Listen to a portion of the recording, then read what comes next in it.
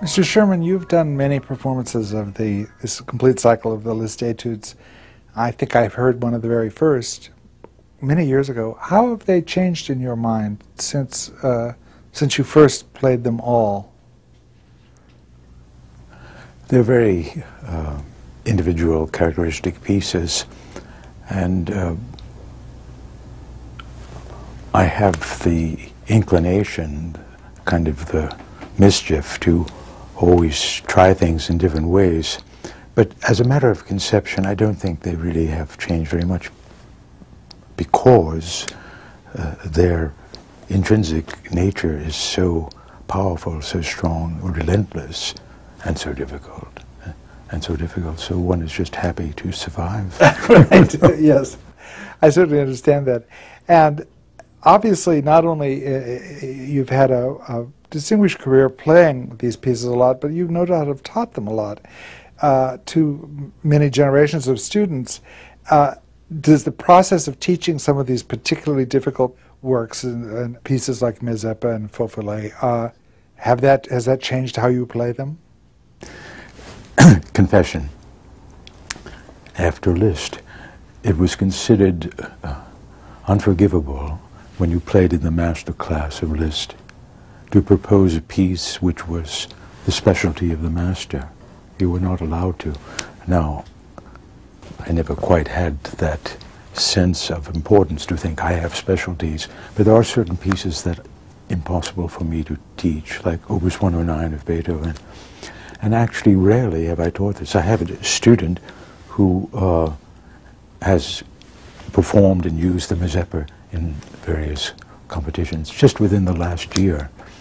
And when he plays, I sort of go like that, or go out of the room, or it's just very hard for me to hear them, just because I'm so intimate. And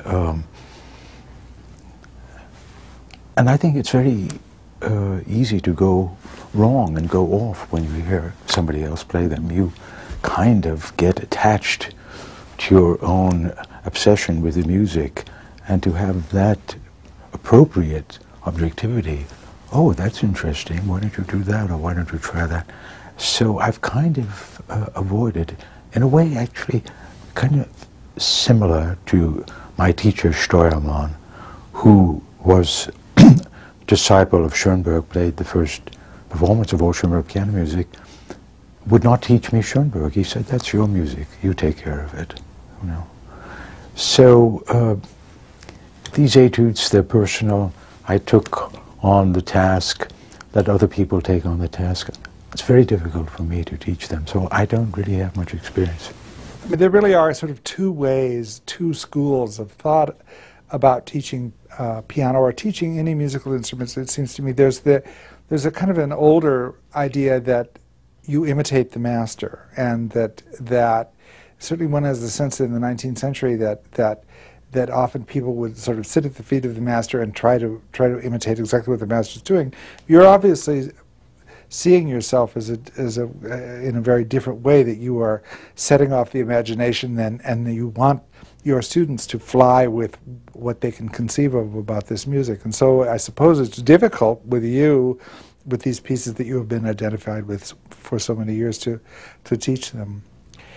But in a way, they do, with the Chopin etudes, constitute the piano technique of the 19th century. And I would think that that you must at least use parts of these etudes to show how far the piano can go. I mean, I certainly, in my studies of these pieces, always felt that this was as extreme as a technical demand was ever made in the 19th century, and the Chopins too.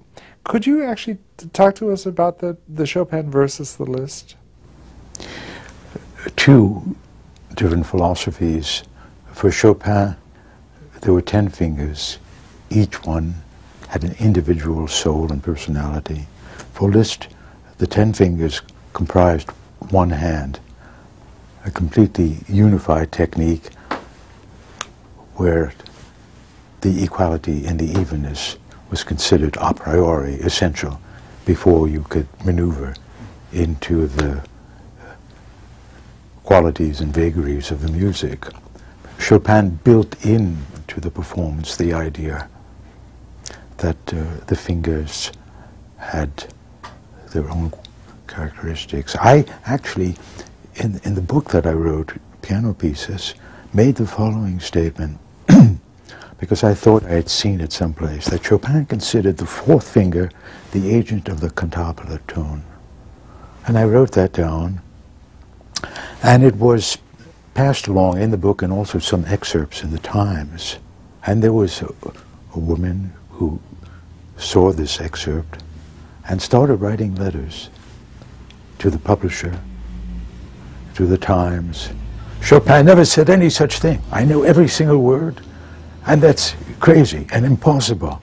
And I would get these letters, and then I tried strenuously to find. I'm very bad with attributions, actually. I kind of remember things and then just jot them down, and they sort of fall into patterns. And I swear that I'd seen that someplace. And if he didn't say it, it's still true. Yes. He should have, absolutely. Because everybody knows the fourth finger is a problem. Right. It's just a problem, you know. So one way you can handle it is either to sort of dismiss it as a weakling and say, well, just, we'll give you a little time to fit in there, and we won't put too much pressure on you. Or to build up its ego and say, no, you are the singing finger, and so we're going to put some space around you and some fabric and drapery and so forth, and give you a chance to sound.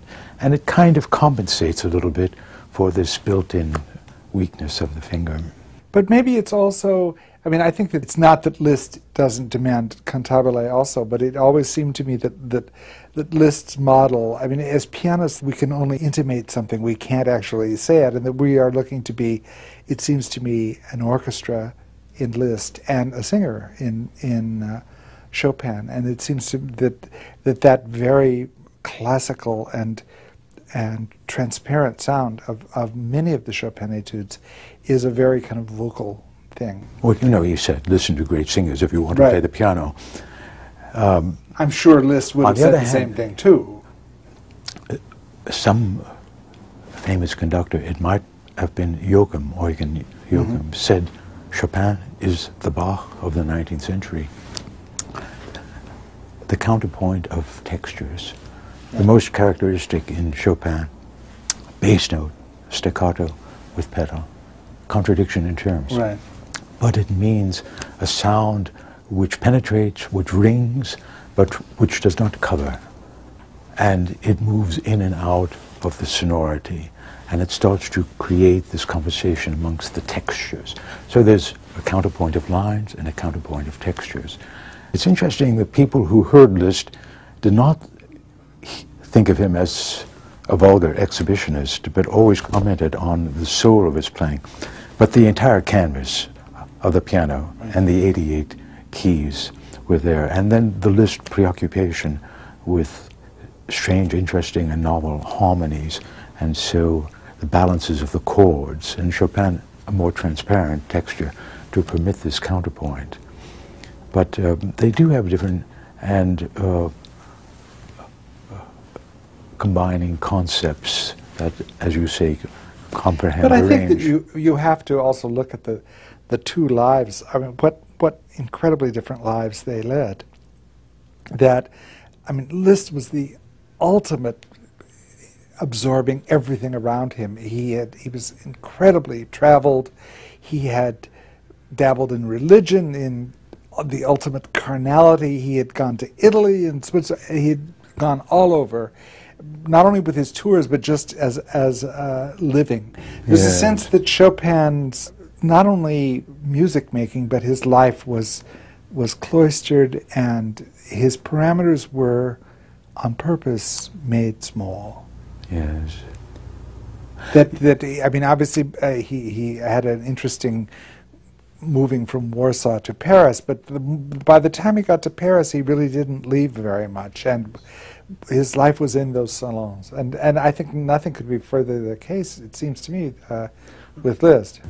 The problem they feel with Liszt, the ones who make judgments, is he didn't have enough time for composition, you know, Right. because he was doing so many other things and so many generous and magnanimous things. And Felix Weingartner said, the most decent of human beings, the most decent, giving himself to the music of other composers. Well, and when he was in Weimar, the amount of premieres of composers who were either hostile to him or at least certainly not in his school. For instance, the Schumanns were very hostile to Liszt, and yet he gave premieres of many big Schumann pieces and was very supportive.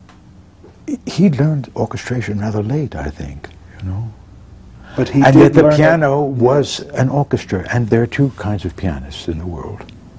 Forgive the platitude, it's absurd, we know. But the ones who play the piano as a piano, and the ones who play the piano as an orchestra.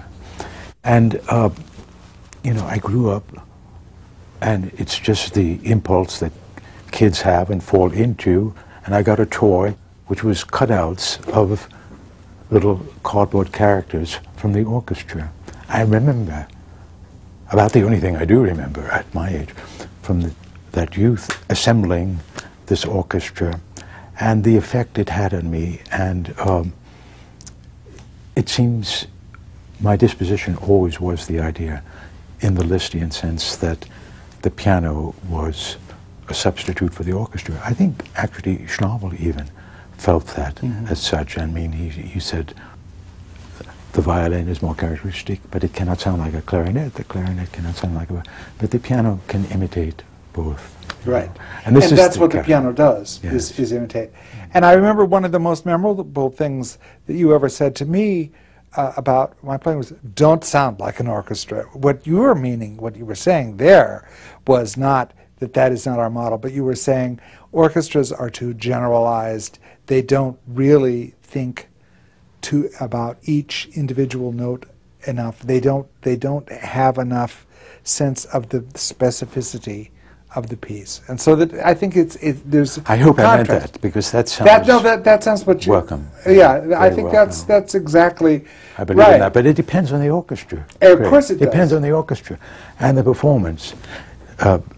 2 years ago, with really great happiness and pleasure, my wife and I played a two-piano recital celebrating 30 years of marriage. We played Afternoon of a Faun, Debussy arrangement for two pianos. I heard some recordings. You know, I heard the modern recordings, all the important names.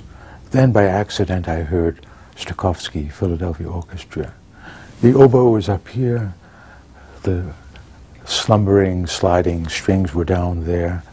Everything was detached and curving and fitting together in the most poetic and beautiful way. So maybe they had more time for rehearsals. Well, that's the thing. I think, in fact, what your comment to me was, don't sound like you've had two rehearsals, which is what orchestras have these days, if they're lucky. Because and I think, I certainly you as a pianist, that is what I think of you, is someone who really thinks incredibly deeply and long about these pieces before you play them. And the average orchestral musician does not have the privilege of spending I grew up time in the New Deal, and my father was a businessman, but unbelievably generous, and all the workers loved him, the bellboys and the barbers. And this kind of democratic impulse, an anti-hierarchical impulse, kind of spread into my bones and guts, and it meant everything had its place in the world, and everything had its majesty, and each note and each piece, specific, sui generis, and had to be discovered and rediscovered and made distinct, and every performance made distinct, you know. And that was a kind of the way I was raised, just the way I was raised. And of course, my teacher. You know, when I studied, which was an astonishing kind of good luck out of a horrible situation, the Second War, and the emigre Sherman coming to New York. And I was 11 years old. He hadn't established his studio, his considerable and huge reputation in Europe, and so could afford to take on a young brat like me. But I learned, many profound things. At that time, we used to speak about, in the world of music and piano, the touch of the pianist. Somehow that phrase has disappeared. I don't quite know why, but the touch, the sonority, the sound, the way it is modeled and shaped and made into something that cannot be compared to anything else. And the piece was a grouping of these sounds according to its chemistry, its syndrome, its possibilities. But sonority and sound, and the way one used the pedal, for instance, was very important. Do you think that a lot of that, as the change, is to do to the kind of the dominance of the microphone and the fact that we now get much more music from out of a loudspeaker than we do live? And that goes for not only a kid, like I was a kid in Idaho, and that's the way I heard all music. And that's the good side of it, that I was able to hear the most sophisticated performances on recordings of very difficult pieces in Lewiston, Idaho. But the fact is that even in big cities, surrounded by musicians, the younger generation is still getting most of their stuff from records, I'm dating myself, from CDs, from iPods, and so forth. No, I'm sure that has a lot to do with it. The microphone is intolerant to the point of dictatorial, and refuses anything which exceeds the stylistic boundaries. And I think we're in a situation now that I would describe as the stylization of style. That style itself became a set of parameters and boundaries which cannot be exceeded without creating a furor, an uproar. And the audience does not understand that because it does not resemble the perfection of the CDs they have heard. A perfection which intrinsically is against the spirit of art and music. And the style becomes almost tyrannical, doesn't it? It really, because no great piece of music, well, maybe Strauss waltzes or something are about style, but it seems that most music is not about style. The style is a way that they can say very difficult, ambiguous things. Yes. And I just wonder if in most recordings that ambiguity, that sense that you should play loud but soft, fast but slow, that kind of thing is very difficult to convey on a recording. Perhaps, everything got stylized, everything got labeled, concentrated into short bursts of information and data. And what happened is the possibility of character and expression reduced itself to the strong emotions, the primary emotions, and the more subtle and insinuating feelings which really make up the language of music. And related to the pedal, for instance, which is often used today to either sustain or let go, down, up, down, up, down, and up. It's really always in between. And it should be always in between. Right, right. Fluctuating, fluttering, vibrating, that the music is trembling always with life, with inner life. So this is something one has to fight for, I believe. Music cannot be so simple and so categorical. If there's any art which goes over the edges and the boundaries and which is endless in its implications and associations, it's music. But this is the question, and it was the first aesthetic proposition that Sherman raised with me. I was a kid, didn't know what he was talking about. There are two perspectives, unity and variety. And that became the clash of my conscience and musical thought ever since. And so it was a question of how much can you derive from the internal structure, the way it works itself out as a sequence of ideas and motives, but all of which in a self-referential language. Music alone is the name of the book, Music Alone, you know. And how much of it is because the music has implications, associations, meanings, and images, sometimes I'm getting back to the list. Colors. Right.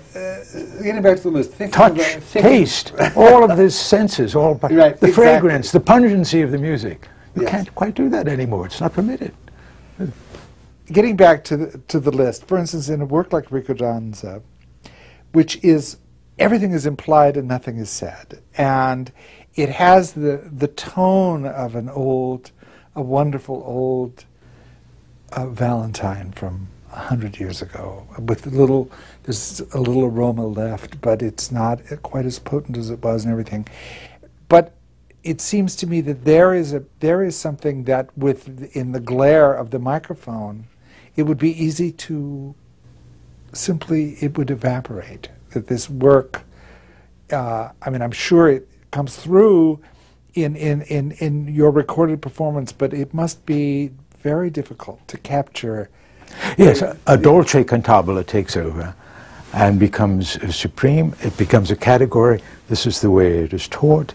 It is a desirable sound, and that is the sound. Busoni, appropriate to your description, quote, a packet of yellowed love letters. Right. That's how we described Ricordanza. Oh, really? Yes. Now, the yellowing, what does that mean? It means all of this fragrance which comes from aging. And it means the nostalgia, the mourning, the dream, the hope. All of these are insinuations which have to be manufactured somehow through the sound, through the touch. I always felt with that piece that there's a story there. There's a very specific story there, but we don't know what it is. Mm-hmm. And I wanted to ask you about these 12 pieces of the Transcendental Etudes. 10 of which have titles, and 2 don't. But how much do those titles, do they just set off your imagination? Do you have in your mind an actual narrative for any of these pieces? Because there was certainly in the 19th century, there was this Mahler, for instance, talking about the First Symphony. He said he had an elaborate program and he wasn't going to tell anyone what it was. Do you have programs? Actually, when I made the first recording I did, I wrote kind of exotic little prose poems attached to each one. They were just sort of shadows and ashes from the experience. They were not directives. I don't actually believe that. I just believe in the intimations and the way that Debussy wrote titles to the preludes after the preludes were composed. And they are published at the end of the piece, which I thought was a wonderful idea. Yes, that yes. This may be what you were thinking of. Yes. But and the point is, you see, those kinds of associations are not to be neglected or rejected. And there is a certain attitude, music alone, that these kinds of imagery are somehow foreign or fake or artificial or just sort of the fancy and ego of the performer or the artist. And I think that is a loss. I really think that is a loss. I don't think that these two zones, the internal elaborations of the music as a sufficient language, and the love letters that are set off are rivals. But that's like the quote from Cézanne that about exactly what we're talking about. Yes. He said, when the colors are perfected, the form is finished. And suddenly, with that one stroke, juxtaposing those two elements, he has combined and conflated these categories, which in classical thinking, the structure was a primary characteristic, the color a secondary. And what Cézanne understood, and what I think Liszt understood, and many other composers, is that the color is a dimension of music. It's not just a superfluous add-on like salad dressing. Let's put a little color in there, you know. But the color of the sound is the pitch of the sound, and the two are bound, and inextricably bound. And that's the way it should be performed. So I don't think there is this contradiction. And it's interesting, there's a wonderful quote from Ravel where he says, I have now finished the G major piano concerto, all I have to do is add the melodies. And so that in any art form, anything can begin it, and anything can end it. Yes, the flavor, the texture was all there, right? And he just needed a couple of tunes, right? And which anybody could fill in, but I'll do it. But he came up with very good ones at the end, yes. Because the flavor and the texture were so inviting. Were so worked out. Yes, exactly. So I've, you know, it may seem a little heavy-handed. I apologize. But I remember as a kid, you know, these formative things you come across, you read. I saw a phrase in Carl Gustav Jung, who said the mission of every artist is to estimate the character and fashion of the day and then to work against that. Not to accept this prejudice, because at any given moment the pendulum slides back and forth, and we are in a state that is somewhat distorted. And the state we are in, if you use the old dichotomy of Apollonian and Dionysian, is many times Apollonian performances, which are excellent, noble, direct, beautiful, a slight degree of anonymity. And there is a little danger of this quality of stylization and perfection leading to neutral performances, performances that are accurate, perhaps ennobled, refined, cultivated. But Cézanne said, I'm not interested in any artist who does not have personality. And personality became questionable. A bit of a dirty word. Right. A dirty word, you know. And I think that's a pity. When I grew up, Sherman said, Rubinstein, great, but one is enough, you know. You do something else. You go in another direction. And teaching is like that, you know. Each student has their own direction. You want to give them a push. And I think going back to the Apollonian and Dionysian thing, that if you really go back to the aesthetics of the beginning of that, each has to have a bit of the quality of the other. That I think that there is almost no aesthetic excuse for the purely Apollonian and the purely Dionysian. Exactly. And that the great performances may have a sort of a Dionysian extravagance, and yet at their core there may be a sort of the kind of severe one classical column quality of an Apollonian performance. And the same way with the other. I mean, music writers are constantly trying to pin these two qualities on various pieces, and they always talk about the Beethoven Fourth Symphony being Apollonian and the Fifth Symphony being Dionysian, and yet what makes each of those pieces interesting are their opposite qualities. And the mixture of them. And the mixture of them. And that's where the personality is, because every person has both of those. Has a different mixture. And has both of those qualities right. in their... and reveals them in an unfolding way through the performance, leaving something unexpected. Beethoven said, next to love, surprises are the best thing in life. Music should have the possibility of surprise, risk, spontaneity, exactly. Something unusual and unique. And if we hear that sometimes today, we feel, that sounds wrong. You know? Well, I think one of the things I just love about hearing your performances is that knowing you're playing very well, I'm always saying, well, this is the way he'll play it, and you never play it that way. That it always, because with all of the interest in the cult of personality, the only real way of getting to your personality is just the cumulative effect of all of your performances, because you are constantly reconsidering. As far as the performance and the ingredients, yes, there is a vision and a conception, but there are two quotations from Furtwängler which I feel should be mentioned and really should be passed on to young students. One is in my book, his theory of interpretation. Quote, the music begins and then something happens. Something happens.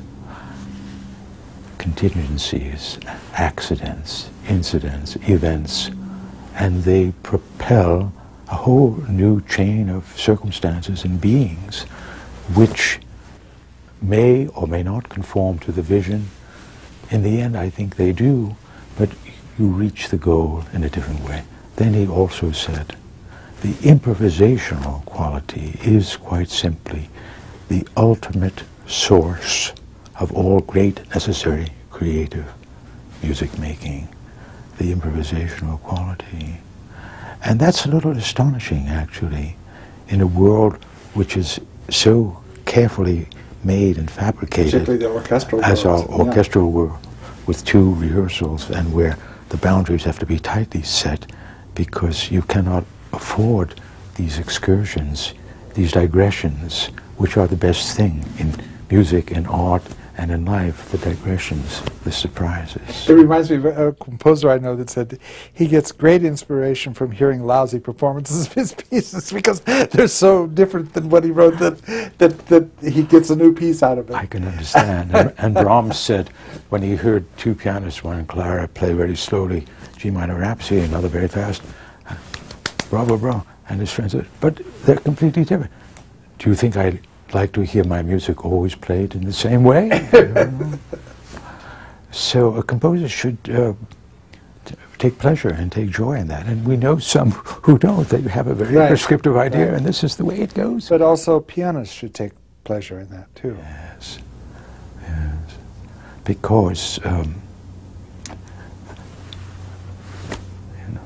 potency, potentiality, vitality, and life, it cannot be circumscribed. You can't put a lid on it. How do you get this across to your students who are living in a first of all, in a very different world, and that are, many of them, in a conservatory where there are somewhat rigorous boundaries? How is that possible to get that across? You know, the worst reproach for Liszt with his students, there were three levels. One, they refused a little kiss on the cheek. The second, he said, très bien in French, meaning it was awful. And the third, did you study this at a conservatory? You know. It depends on the student. Different strokes for different folks. Mm-hmm. But often it is just stirring up, stirring up, stirring up, because this binding impulse, particularly sort of sweating out the ominous eye of judgment looking over you and saying, you missed a note. You know, as a teacher, it may sound petty or it may sound pretentious, I don't know. I always think of myself as a vocabulary teacher. Just one who provides different terms, different sounds, different words and different ideas to get somewheres, to go somewheres, because I think there have been studies which show in language that young people use 25% of the vocabulary that they used 30 or 40 years ago. I also associate that with what I think is a devastating turn in education, which has gone towards vocation. 100 years ago, 80–90% of the students at college were liberal arts majors. Now it's like 5 or 10%. And the idea of education as growing out of one's bias and one's background and cursory prejudices. And growing out of the fear that is instilled in our lives that we're not, that what's around the corner, how are we going to live? And I mean, yes. Don't you find that with your students that there is great fear of the future? All the time. And it comes up constantly in conversation, and usually from very thoughtful and intelligent people. How many students, what are they going to do? What are they going to do? I reply with a certain pride and knowing it's a trick in a way. Joseph Campbell, they follow their bliss. What makes them happy? That is sufficient. From that they will improvise. They will find a way to spend a life in music. What could be more joyful and more wonderful to spend a life in music? To discourage those people and say, you don't have it. Become right. a banker? Yeah, right, yeah. But and you have many generations of students have done just that. You have taken kids that were fearful and became, I mean, I am one of them, that became less fearful about the future, because if you can instill that kind of intensity of what the musical experience is, it is irresistible. Well, I hope that's the case, but I cannot disagree with your term irresistible. There is an exhilaration, an intoxication, an ecstasy associated with just hearing music in one's head, in one's heart. It doesn't even mean you have to be playing it. You're dreaming it, you're walking. But to be surrounded always is to be lifted up. And like one of your favorite Liszt pieces, Sursum Corda, I remember that you loved that piece very much. But you know, we're making out a case for Liszt as the colorist. In these etudes, there are two untitled. Number 2, A minor, number 10, F minor. They are comprised of extremely cryptic motives in the Beethoven style, and they are worked out with tremendous intelligence, intellect, and presenting a narrative that's entirely based on these germs and these internal necessities and pressures. And they are of that quality that it is not shameful to compare them to Beethoven. He often did not compose in that way. He did not have enough time, and he was affected, as you say, by these literary references. He used to read with his mistress every other day, Shakespeare, Dante, Goethe, Tasso. That was the prescription, every other day, alternate days. And he was suffused with that. But his conception of music and of art, symbolized by the Faust Symphony, the alchemist looking for wisdom, selling his soul, the eternal feminine, Gretchen, the demonic.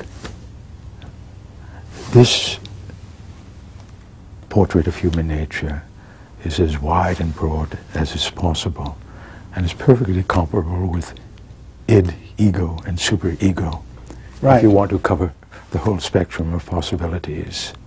So Liszt was a very informed person, and sometimes carried away by these extraordinary obligations. He was really willing to explore this very dark side to his character.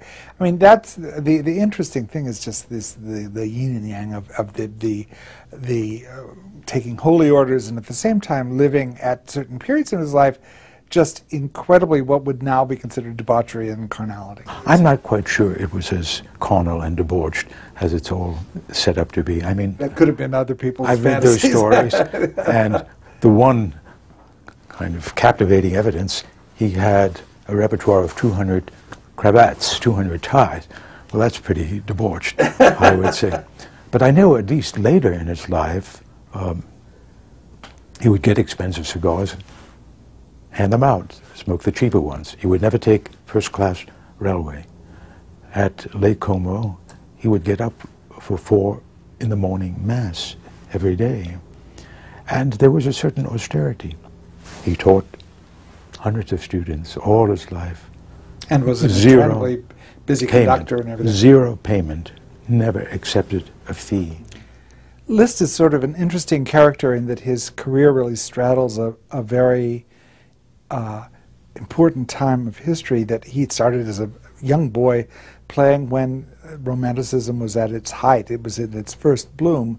And by the end of his career, the Industrial Revolution was full force and the world had changed enormously. I think that his music reflects that change, don't you? And his not being very happy with the change. The worship of nature, the love of poetry, the yearning for the sublime, all of these were responses to the increasing grayness of the smokestacks and the rumbling of the trains and the functional architecture, and all of that represented the possibility of a world on the way to technology which in the end would destroy Lake Como, the idyllic life of pursuit of beauty, majesty, dignity, kindness that was implicit in poetry and in religion. But, you know, apart from that, these later pieces, they're very strange, aren't they, Greg? They are, and they're musings on they're all about decline, I think, and they are about values that have gone astray, and they have a peculiar almost pessimism about them. And his early career was of tremendous optimism. Mm. Yes, decay, decadence, yes, anomie, the amorphous, irresolute, no cadences, the mixture of whole tone chords and chromatic passages. He came much later, but Liszt would have really understood Proust. He Yes. would have understood that. Yes. But I see in that really a prophecy of the fragmentation of Beckett. You know? Yes. Of Kafka, the cringing of Kafka in looking at this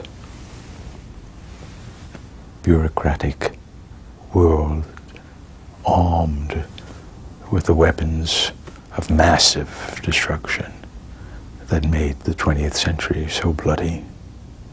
And in these late pieces, one can hear the sigh of the future, what will happen to our world.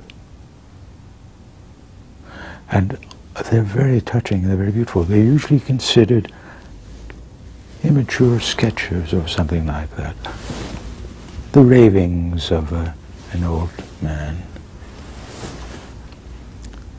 I think they are important statements and present us with the evidence, if we could read backwards, that could have warned us what was going to happen to this beautiful world and how the tyrants would take over and leave us with only these sighs and these fragments, so that somehow the greatest poetry and the greatest art were just murmurings, intimations, ravings. How can you respond? And as Adorno famously said after Auschwitz, there can be no poetry. I wanted to talk about one other aspect, which is something that we've not talked about either about Liszt, but also about you, is the sheerly athletic aspect of playing these really probably most difficult pieces of the 19th century, and the oddity of playing piano, which it is demanded of you that you are aesthetically advanced and that you are exploring the most subtle parts of the soul, but at the same time you are doing physical things that are extraordinarily athletic. Undeniably. And are they ever at odds? Well, there's a whole corpus of intensities that must coordinate, and it's not always available.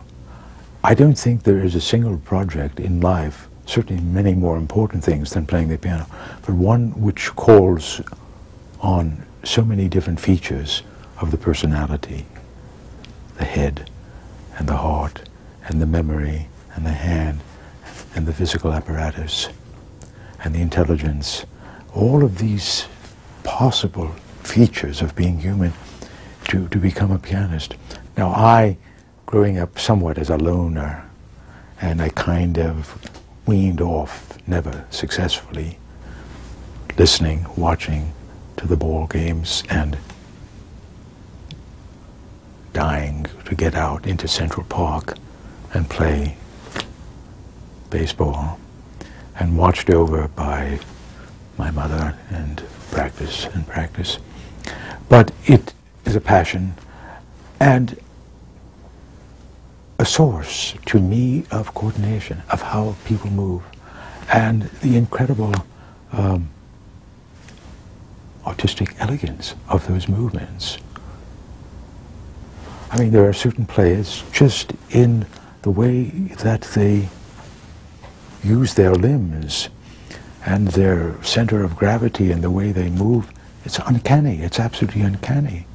And for me, this is high art, beautiful art, you know. It's not just the results, it is just, you know, it is related to dance in a way, and that was another formative experience of my life.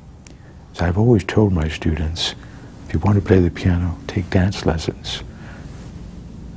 Nobody followed that advice. But in my late teens, I used to, for summers, go to New London, Connecticut. The college there used to have a festival of modern dance. Martha Graham, Doris Humphrey, the doyenne. I played for her. She did a choreography of the G major partita, Johann Sebastian Bach. I was astonished. Look at them moving. I thought Bach was medicine. You just had to take your medicine in order to grow up. And this was intoxicating and beautiful and elegant, and suddenly all of these rhythms and the resilience and the lines and the branching out and the patterns of the music, as seen by a great choreographer, was very important to me. You know, and I've often thought Sherman used to say, I learned more about counterpoint from Jean-Paul than from my music master, and I think I learned more about Bach from Doris Humphrey in playing for these dancers. But that was again another part of physical coordination and the grace that is necessary. And liberating your body. Liberating one's body. I mean, there are two kinds of technique. One is just a basic technique, being able to skillfully negotiate arpeggios, trills, octaves, and so on. I have a lot of students with a better basic technique than I have. The other is the technique of the hand following the ear, following the imagination, and creating those qualities of sound which are unique and distinct to that moment and to that piece. And that is a different kind of technique, Craig, you know. I remember as vividly as if it were yesterday, many years ago, in David's Bundertänze, I was clawing at the piano trying to get it to work. And you just said, your hand is like a lung and breathes like this. And just that metaphor liberated me to do the passage, but it was this wonderful folding in of certainly this kind of apparatus, the fingers apparatus, but it also inadvertently reminded me of the rest of my arm, the rest of my body, that my hands, not only my lungs breathe, but my hands breathe. Yes. And that I just think that was a watershed for me. That idea that that's not just a metaphor, that was folding in the rest of my body to my piano playing. Exemplified by the basic exercise of Martha Graham, which I observed, and she told her students, contract, release. It is this oscillation between these two states, and one learns this recuperative ability, and that's what keeps one going. Another example of that, and one that I mention in my book, I think there is an unusual resemblance between playing the piano and golf, because it's you against yourself, but the course is always changing, and the conditions, the acoustics, the mood, the moment, the piano, the action. But there's a certain Zen quality of, can you defeat the demon inside of you who is always anguished and raging, you know. And I watch the great golfers and watch the way they stand and stroke. I would say two things. One that I find astonishing, however famous, however many millions and billions, when they're 30 and 40 and 50, they go back to their teachers. Can you please check my stroke? Can you please check my stroke? You know. Then the other thing is the strength they get from their legs, which was the claim of Jack Nicklaus, the greatest golfer, that all of his power came out of his legs. And in some way, this continuity of action generated from within, and then through the spine and through the hanging shoulders of Joe DiMaggio. Do you remember Joe DiMaggio? Yeah. The sloping shoulders. It was quite amazing. I mean, in a way, the very opposite of, the tough Marine. Just these beautiful, graceful, sloping shoulders. The energy pouring down through the arm and into the finger, and then back again, resilient, resonating, recuperating, and back and forth. This oscillation that you were talking about with the lung exhibit, you know.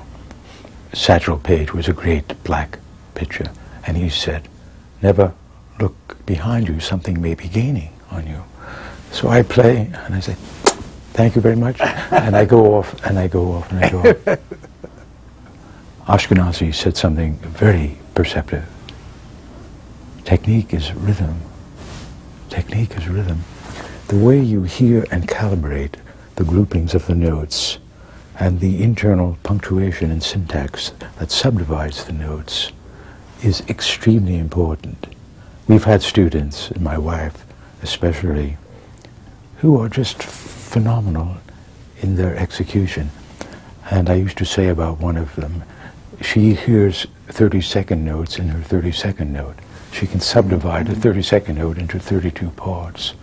That quality of rhythm. But it's not only just articulation, it's a way of grouping so that you have a moment to breathe, to breathe, to breathe, so that it's not just, it seems like a stream, but it's not really a stream. It's sort of like the story about Heifetz, who someone asked him, how do you play so well in tune? He said, I just slide faster than anyone else. It's kind of the same idea. I mean, it really is about the brain moving that fast. Kemp was asked after the concert, Maestro, you don't make any mistakes. And he said, my dear, I don't practice them. I don't practice the mistakes. But it is a way of the brain regulating this headlong rush of propulsion and able still to keep reins on the horses. That's very essential. And it is a part of piano playing which is, I think, analogous directly to what Schubert said about Beethoven. The genius of Beethoven lay in that he composed at white heat in cold blood. You know? Thank you, Mr. Sherman. This has been a wonderful conversation. Thank you.